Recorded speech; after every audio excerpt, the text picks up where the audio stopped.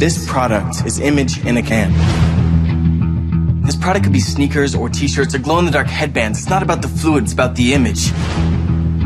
The success depends on people being shallow, superficial, and desperate for attention. This is the American dream in a can. The first thing you learn in business school is that you need to market yourself. I'm assuming you're after the young, cynical, image-conscious consumer? Exactly, it'll be like drinking irony.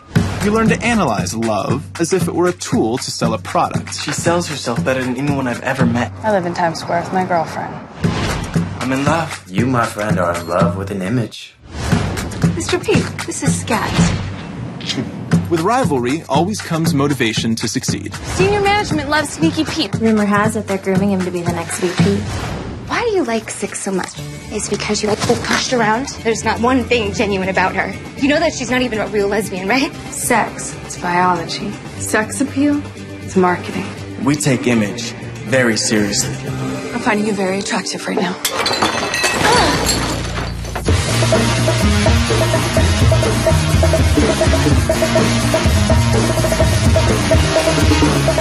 Looking at a billboard is supposed to feel like love at first sight, but it's not real. It's just marketing.